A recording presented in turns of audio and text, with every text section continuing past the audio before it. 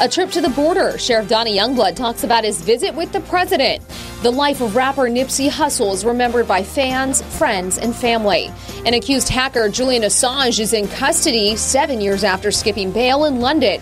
This is 17 News at noon. Good afternoon. Thanks for joining us. I'm Maddie Jansen, and we begin with 17 News at noon with breaking news of a bomb squad response in Delano that has shut down Highway 99. There's a heavy law enforcement presence in the area of County Line Road and High Street. That's very close to the Delano Police Department, as High Street runs right by it. Delano's police chief tells us it's a suspicious device on the southbound 99 on-ramp.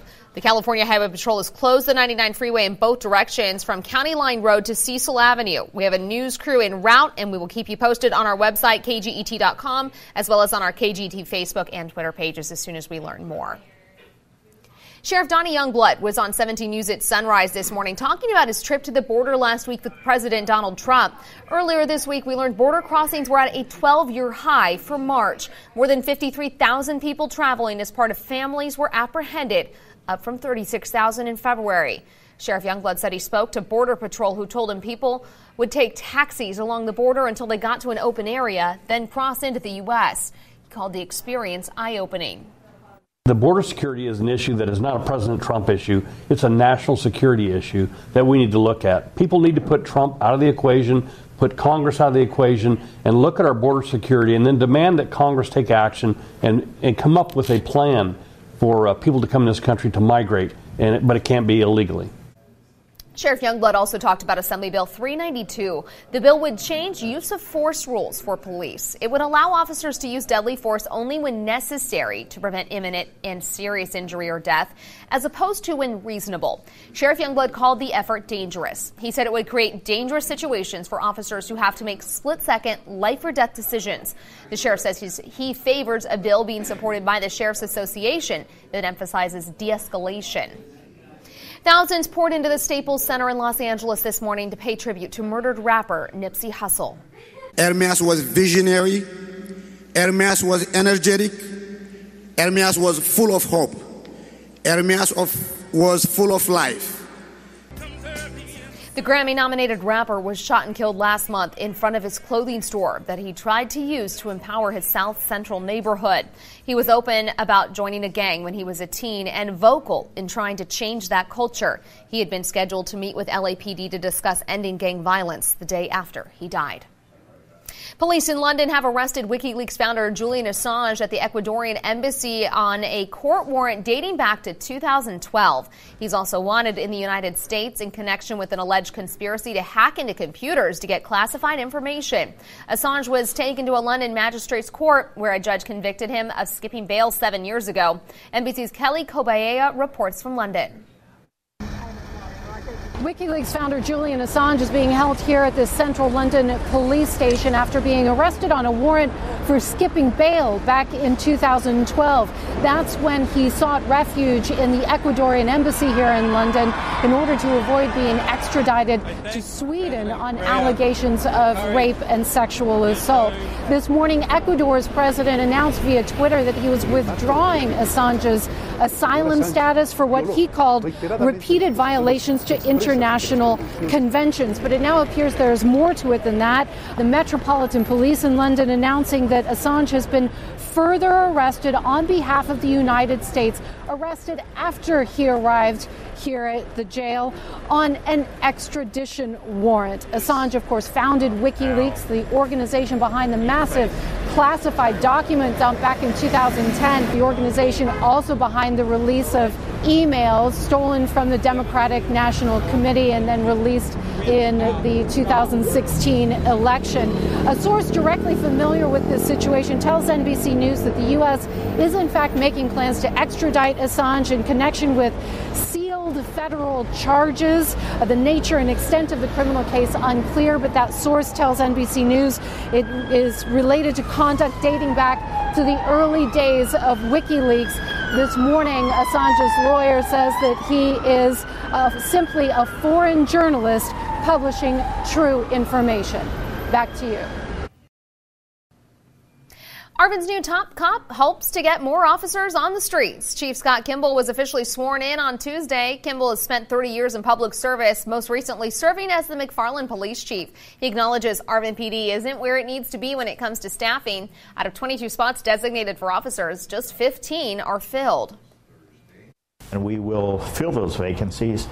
We have recruitment, ongoing recruitment, and so that recruitment is similar to many police departments. We are continuing to accept applications, and we review those applications, and any folks that are qualified for those positions, whether it's a lateral entry police officer or someone who's just coming out of the police academy, those folks are invited back for the hiring process. FBI-backed crime statistics show that during Kimball's time in McFarland, crime dropped. McFarland was most recently designated as California's 56th safest city out of some 265. Kimball says he hopes to help bring about a similar public safety record to Arvin. The DMV is working to quickly make California Real IDs federally compliant. Yesterday, we told you the state fell short on meeting federal requirements when issuing Real IDs. As a result, starting April 29th, all Californians who apply for a Real ID will have to show 2 documents to verify their address. Anyone who already has the ID will need to submit a second proof of residence. But the DMV says those people will not have to return to an office. If you have one of these Real ID driver licenses or identification cards, we're going to send you a letter to let you know how you can satisfy that second residency requirement without coming into a field office. The DMV says it did not make any mistakes in issuing Real IDs. Homeland Security changed its rules to require a second proof of address after California started issuing the cards. The Bakersfield Police Department just announced officers will be on the lookout for people driving under the influence this weekend. BPD is holding a DUI checkpoint Saturday night. It will start at 6 o'clock and run through 2 a.m. Sunday. BPD wants people to remind people that DUI does not just mean alcohol. It's any substance that can impair your driving. As we've reported, even though BPD does not announce where the checkpoint will be, the department still announces them ahead of time because studies show the notices can deter people from driving under the influence. We're just 2 days away from the 5th annual Dancing at the Stars competition and fundraiser at Stars Theater in downtown Bakersfield. This is video of some of the pairs rehearsing last night during 17 News at 5 and 6.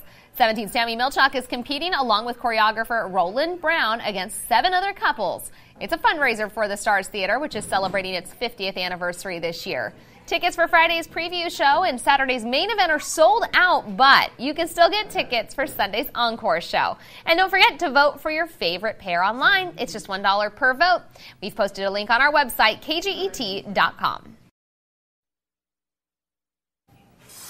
Welcome back in your Health Watch. A local mother who lost her infant daughter to a rare disease has dedicated much of her life to educating the public and trying to support other families. She's taking her message to the state Senate and hopes to find other local families whose lives were changed forever by this devastating disease.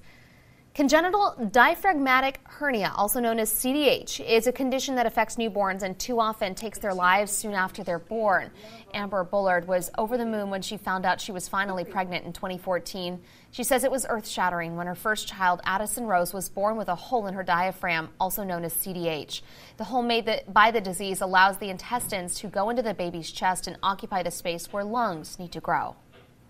I had planned for her to come home. I had her nursery done. I had diapers, I had wipes, I had clothes, I had toys. I had everything that you want to have for a baby, and I came home with nothing. Baby Addison died 33 days after she was born. Bullard has used her loss as motivation to help other families. She's traveled to Washington, D.C. to give lawmakers a presentation on the birth defect, pleading for more research into what causes the disease. She's also worked with several people at the state level to acknowledge April as CDH Awareness Month by having a concurrent state resolution passed through the state Senate. Bullard's heading to Sacramento April 22nd, and she hopes other families affected by CDH will join her. If you're interested, you can email Bullard at addisonslegacy@gmail.com. Also in your Health Watch this afternoon, many cancer patients are using alternative forms of therapy instead of or in addition to conventional medicine. That's according to a new look at survey data of more than 3,000 cancer patients and survivors. A third of those patients reported using complementary or alternative therapies like herbal supplements, massage, acupuncture, and special diets and meditation. Among those patients, 29% didn't tell their doctors either because they didn't think they needed to know or the doctors simply didn't ask. Replacing the red meat in your diet with plant-based proteins could help lower your risk of heart disease. That's according to a new study from Harvard University. It showed people who ate a diet high in nuts, beans, and soy had lower cholesterol and blood pressure than red meat eaters. The art of decluttering has taken America by storm, a lot of it spurred by Marie Kondo's Netflix show Tidying Up, which encourages people to get rid of things that don't spark joy. The practice can lead to a tidier home, but doctors say it can also lead to powerful mental health benefits. Bianca Castro has more. This is how it started. And then it moved into all my shoes being in containers. And then I got this shoe organizer. For Dallas realtor Jordan McMakin, all these hangers had clothes on them that are given away to someone who could actually wear them. The realization of having too much. I had 6 tie-dye t-shirts. I was like, I might need this for something. Decluttering my room finally set in after telling her clients to practice the art of decluttering before listing their homes. I figured out this might actually benefit us too. Pretty simple. So she started to lean out her things. Took hair accessories from 1,000 to a key, 20 pieces. And discovered more than just organized cabinets. It really has helped me declutter everything in my life. What do you mean by that?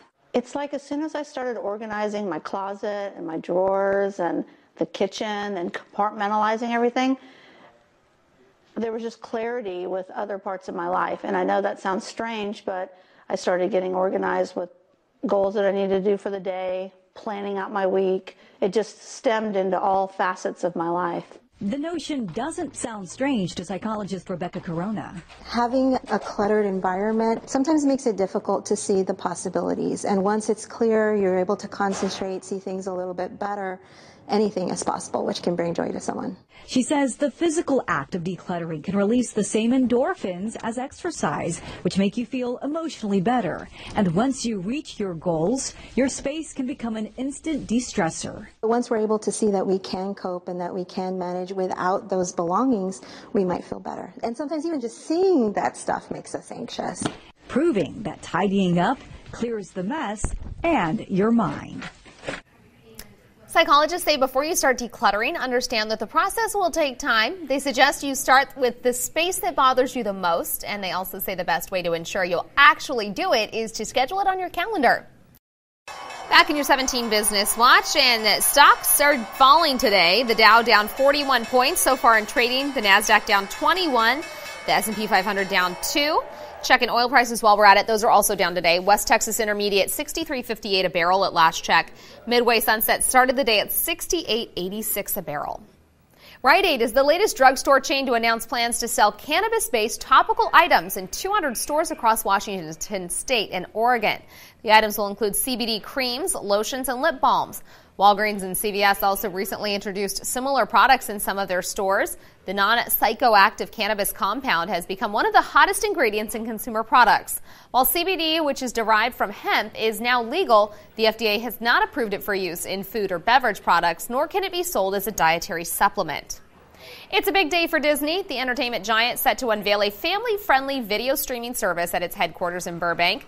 Disney Plus will be an ad-free monthly subscription service with TV shows and movies. The service is expected to feature programming from the Marvel superhero universe and other films from the Disney library, as well as exclusive and original content. Executives say new releases will appear on Disney Plus after their run in theaters. There's no word yet about pricing or other specific details. Welcome back. 2 hikers missing on a California mountain for nearly 5 days are safe today. It was just supposed to be a day trip hiking on Southern California's Mount Baldy, but a young couple got lost for 5 days and had to rely on their wits and their experience to survive. NBC's Miguel Almaguer reports. Overnight, a miracle on the mountaintop. Thank you to all the volunteers that were helping look for us. We were very grateful to be found tonight. A pair of hikers in Southern California found alive after going missing for nearly 5 days. We're both perfectly fine, no serious injuries. Eric DeSplinter and his girlfriend, Gabrielle Wallace, set off for a day-long hike in the snowy mountains near Mount Baldy last Saturday when they began veering off course. A former National Guardsman who served in Afghanistan, DeSplinter is a veteran climber who says the path got too rough. We just lost the trail. and had a little bit of a slip on going to the peak of Cucamonga Peak, and decided we wouldn't go back up the ice and snow. So we tried to descend through a valley, but that valley was more treacherous than we thought. Soaring more than 10,000 feet, Mount San Antonio, often referred to as Mount Baldy, is the tallest mountain in Los Angeles County. It's also considered one of the most dangerous and deadly mountains in the U.S. Rationed our food, drank water through a life straw, kept as warm as possible. Authorities say search teams scoured 19,000 acres of rugged terrain for days. Finally, they discovered 2 sets of footprints and began following them, then alerted a chopper crew of the coordinates. Helicopters flying over the area spotted the couple's campfire. DeSplinter's mother, grateful for the rescuers. There's nothing that I could give them in return that would be good enough for me to express my gratitude for them. This morning, after a series of dangerously wrong turns led them on a days-long ordeal, a pair of hikers are thankful a trail of clues led to their rescue.